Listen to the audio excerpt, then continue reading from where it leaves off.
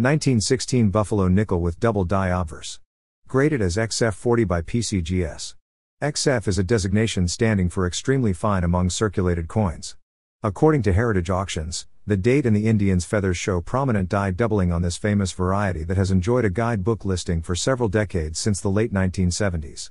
In the Complete Guide to Buffalo Nickels, David Longy reports that the earliest published description of this variety appeared in the July 1962 issue of Numismatic Scrapbook magazine. Few examples survived in high grades due to the passage of so much time from minting to publication, unlike other varieties, such as the 1955 double die cent, that were discovered almost immediately.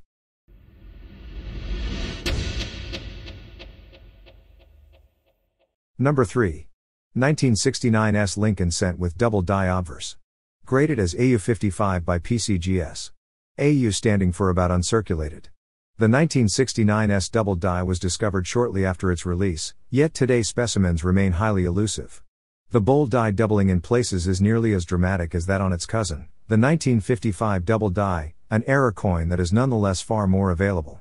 While the digits of the 1955 double die are more widely separated, the letters near the rim of the 1969 S double die are separated by nearly a half-letter width. That In God We Trust.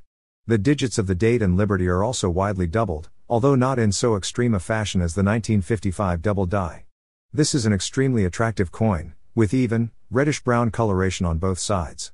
A tick at the top of Lincoln's hair and one on the beard are the only mentionable contact on the obverse. It ended up selling for $37,375.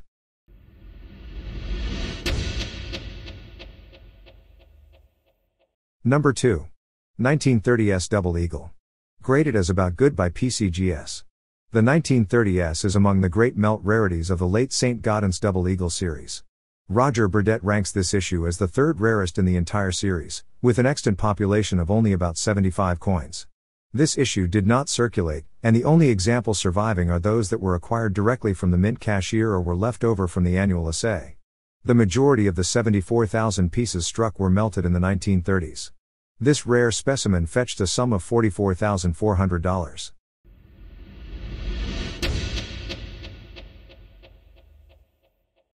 Number 1. 1943 S Bronze Lincoln cent. Famous wartime wrong planchet error coins.